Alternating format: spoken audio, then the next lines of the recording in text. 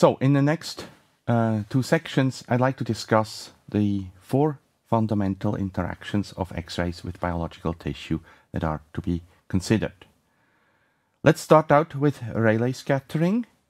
In Rayleigh scattering, this happens when the light interacts with particles whose dimensions are much smaller than the wavelength of the light. So the dimension of the object x is 2 pi r, roughly, divided by lambda. If we express it, so the dimension of the object 2 pi r, with respect to the wavelength, we get this dimensionless parameter x, and for Rayleigh scattering to occur, this parameter x has to be much smaller than 1.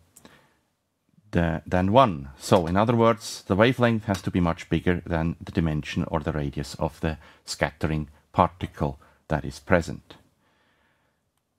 We have an elastic scattering, so the photon energy is constant. We have the incident photon with a wavelength lambda 1.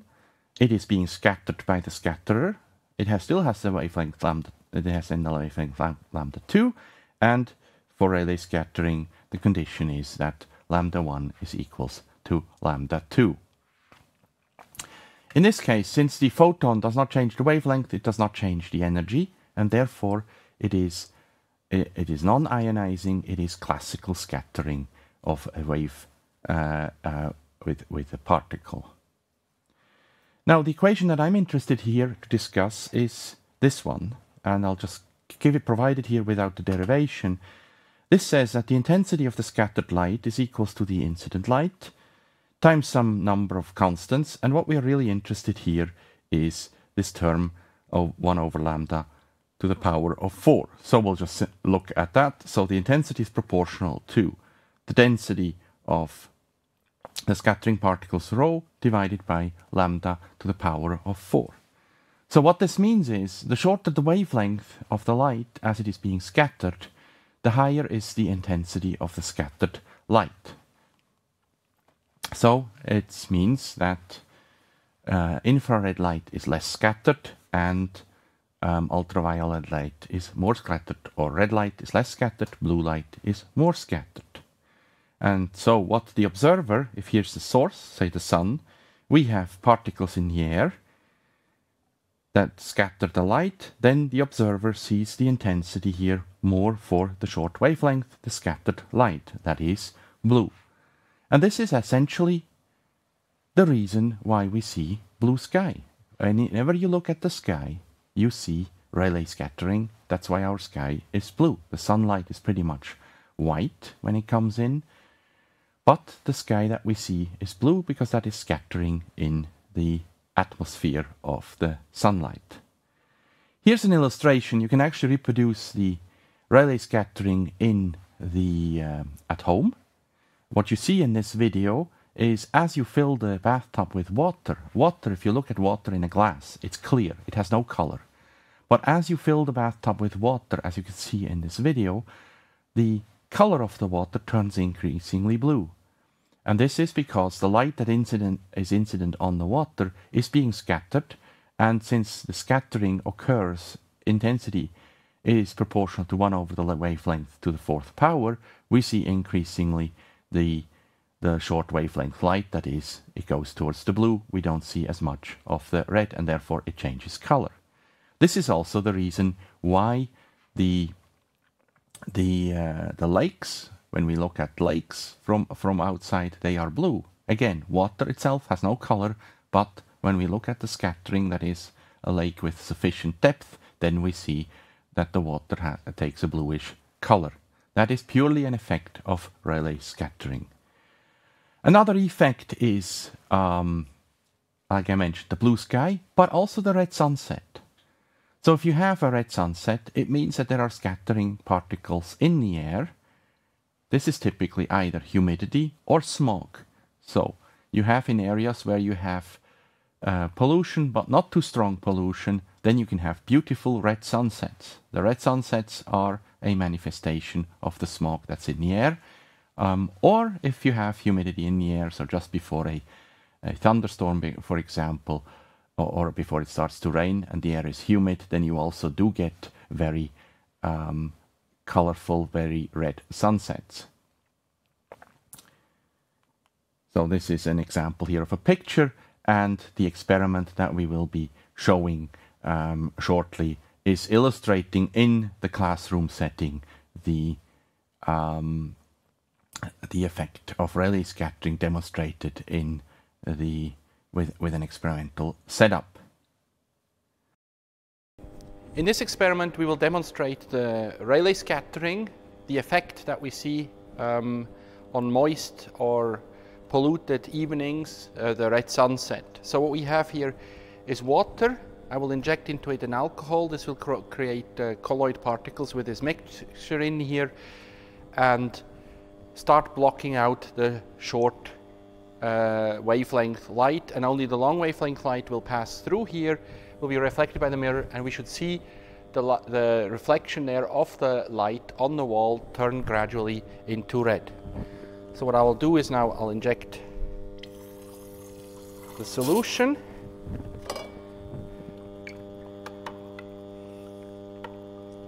This is chemistry, so we stir well. And now we'll just have to wait for the colloids to form. And this will take a while. So now we have the mixture in there. And we'll focus on here. We should start to see it gradually change color, just like a sunset. At the same time, as only the red light passes through, we will be seeing this turn bluish before it becomes so thick that we won't see anything, and that is basically simulating the situation as we have it in some of the bigger cities in, say, China, where the pollution is very thick.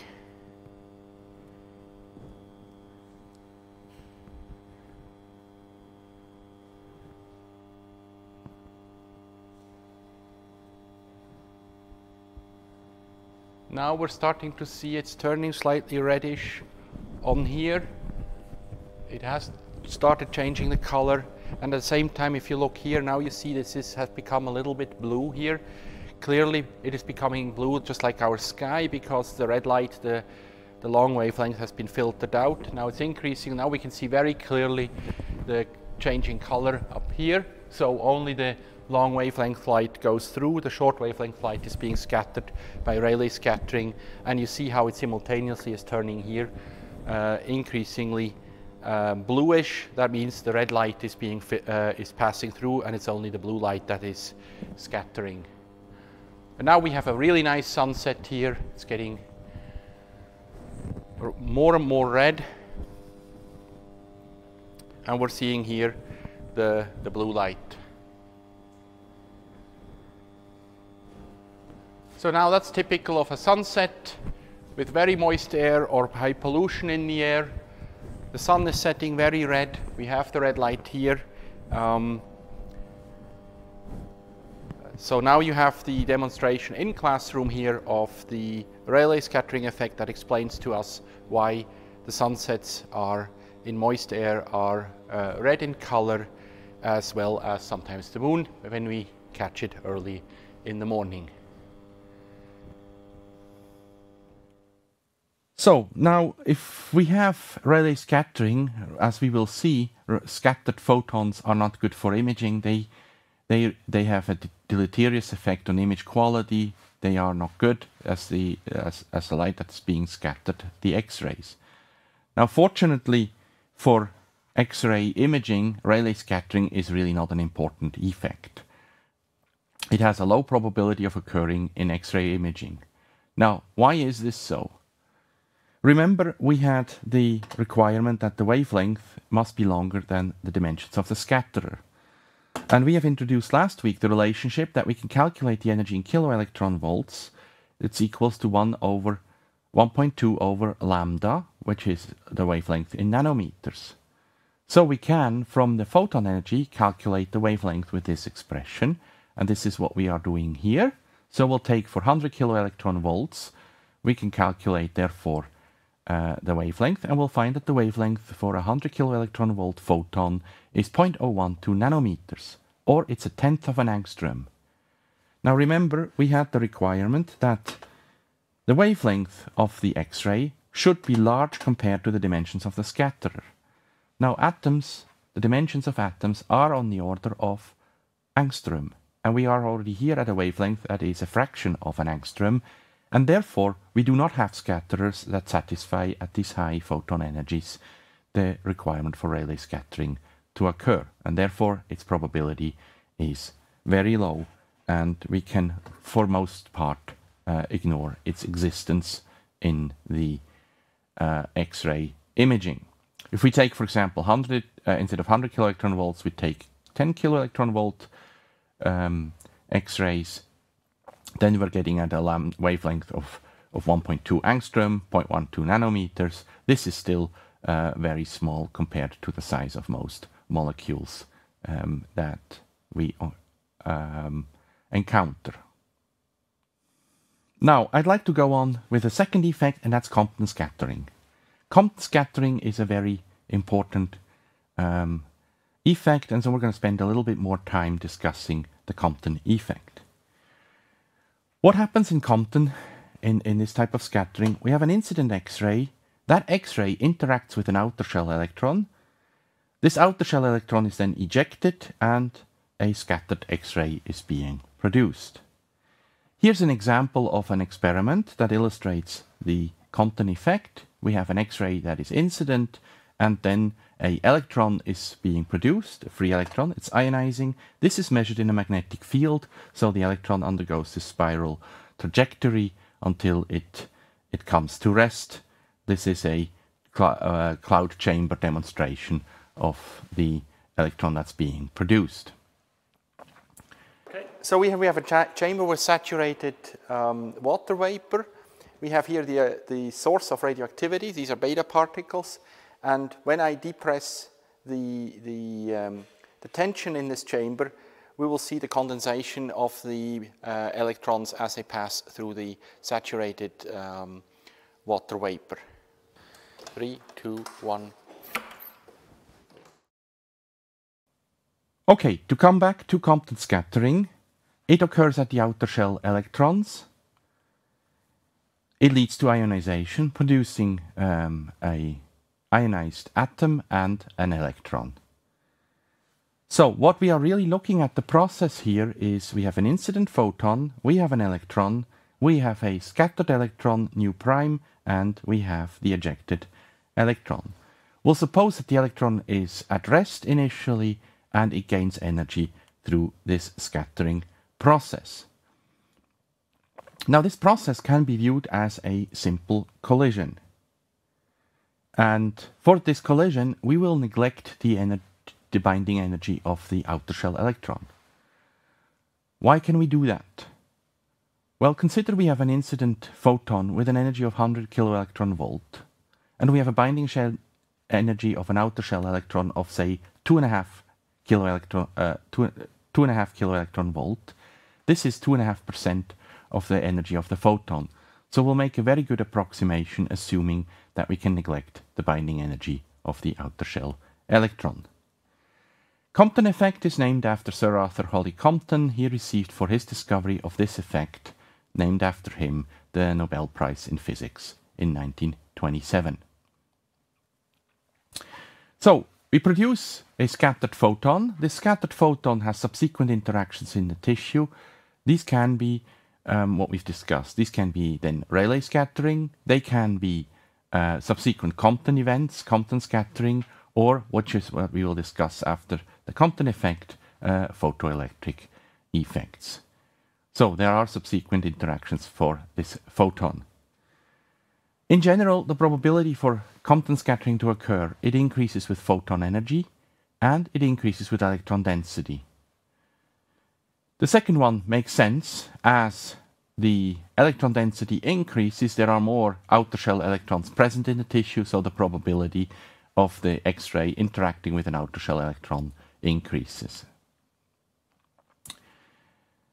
Now, typically in tissues, we have the electron to mass density is constant, is pretty much constant, and so the electron density is largely independent of the atomic number. And so the Compton effect is pretty much proportional to the density of the material. So we're going to take you back to a brief tour of first year physics. Most of you probably have had some special relativity in your first year physics courses or later. But basically the phenomenon that we are observing here is we have a photon that imparts the electron gains momentum, and the photon is deviated here by this angle theta. So the incident photon hits the electron here, the electron is ejected in a certain distance, and the photon is deflected by this angle theta. And so we will take now the definition of linear momentum in its relativistic form. So linear momentum is mass times velocity. The mass here is the rest mass divided by the square root of this factor. That's the relativistic mass times the velocity. That's the relativistic expression for linear momentum. We can now calculate the magnitude of linear momentum, that is, take the scalar product of linear momentum with itself. We get this expression here on the right. That's just multiplying this with itself. And then we can actually show that the value of p, that is the norm of p, is equals to e squared minus m0 squared c to the power of 4. We'll take the relativistic energy, that's m0, that's this term, that's the relativistic kinetic energy, mass as a function of velocity, that's this term here, times c squared, that's the famous formula of this gentleman here, E equals mc squared, and we'll take this term here, which is added here, and when we do the calculation here, then we find that this term here, so we've taken this term here minus this, we've replaced e squared with mc squared, so that's mc to the power of 4, m is here, that's this term squared. We'll take this term here, which is this term here, but we'll have made the denominator the same, and then we obtain, we can simplify this, and we'll find that this term here is equals to the linear momentum times the speed of light squared. So to summarize, we have a vector problem, incident linear momentum of the photon. We have the linear momentum of the electron afterwards and the linear momentum of the photon afterwards, and here the scattering of the light happens by photon happens by the angle theta. So to conclude this, we have a relationship between p squared, that is, the value of p in squared is equals to this term here. Now there are some interesting consequences. We know that light carries energy. If we go outside, we warm up in sunlight, so obviously the light that comes from the sun carries energy.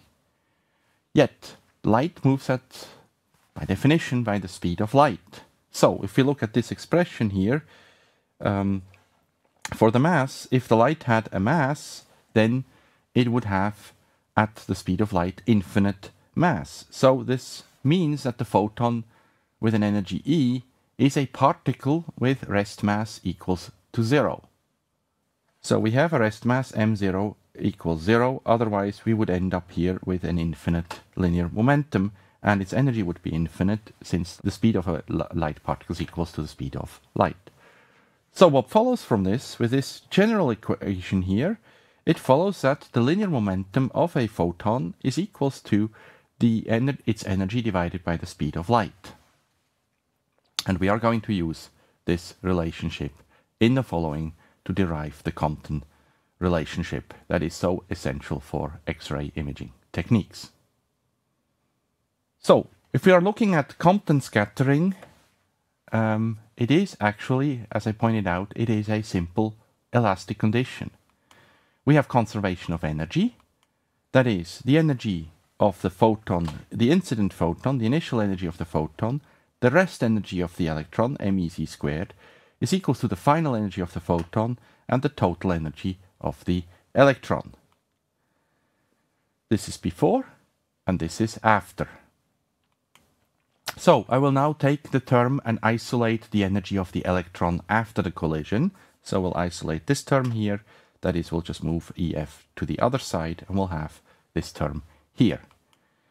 Now we also, since the collision, we have conservation of linear momentum. It's an isolated system. Initially, the only momentum that we have is that of the incident photon. And then after the collision, the final momentum of the photon and the momentum of the electron. So this is before, and this is after. And here, again, I will isolate the term linked to the electron after the collision, PE, and we'll square it. So PE squared is equal to the initial photon energy, photon momentum minus the final photon momentum squared. And now we'll use the relationship that PE squared is equal to the energy of the electron squared divided by c squared minus me squared c squared, which is what we just derived on the previous slide. We'll use these two equations. We have PE squared, we have an expression for that. We have the energy of the electron afterwards. Also, we have an expression for the two. We'll plug it into this equation and solve for the energy of the scattered photon, the final energy. So what we see in this relationship is that the final energy of the photon depends on the initial energy of the photon, but also depends on the angle theta. And this is what's important here is, if we know the incident energy of the photon, EI, this term here, and we know by what angle the photon, and we know the energy of the photon, we can measure the energy of the photon that is detected. From that relationship, we can say something about by what angle the photon has been scattered. And this is used in the X-ray techniques. I want to now also show another version of the Compton formula. That is, if we use the definition for wavelength and for the energy here, we replace now the energies with wavelength, then we get the so-called Compton shift. That is a shift in wavelength. That's the wavelength of the scattered photon minus the wavelength of the initial photon is equal to this number of fundamental constants, Planck's constant, the mass of the electron, speed of light, times 1 minus cosine theta. That is the angle by which the photon has been scattered. So let's look at some relationships. The final energy is maximal if theta is equal to 0. We can verify that. Then we get in the denominator here, this term is 0, and therefore the final energy of the photon after scattering is equal to the initial energy. It's as if the electron doesn't exist. That is logical, because if it doesn't scatter, then it does not lose any energy. The energy of the photon is minimal if theta is equal to pi, that is, it's backscattered. The photon moves, hits the electron, and comes back in the same trajectory, so the scattering angle is 180 degrees, or equals to pi. And then we can calculate, for this case, the minimum energy of the photon after the scattering event is given by this expression. It's simply having cosine theta equals to minus 1, then we get the term 2 here. That's this term. So these are two particular cases. One case that is of interest, as we will see in 3 weeks, is if the energy of the photon that comes in is equal to the rest energy of the electron, MEC squared. That's for positron emission tomography. And in this case, if EI over MEC squared is 1, then we have MEC squared here for the incident energy. We're just replacing this relationship here. And we have in the denominator 2 minus cosine theta. So let's look now on the y-axis. We have the final energy, the scattered energy, divided by the incident energy on the y-axis as a function of the angle, here now in degrees. And we'll have now two popular cases. One is metastable technetium, very often used in medical imaging. Here the energy relative to the rest energy of the electron is equals 0.27. That's this case here. And for positron emission tomography, that is this case here, we have the energy of the photon is equals to MEC squared. We have this relationship that is seen here. So it's a stronger dependence. Now, what is the critical element here? The critical element here is we have the effect depends on the photon energies implicated. So it depends on the isotope that's being used or the X-ray that's being used. But also, what is crucial here is if we can calculate the final energy relative to the initial energy, if we can measure that, then we can say, well, this photon has been scattered by 90 degrees.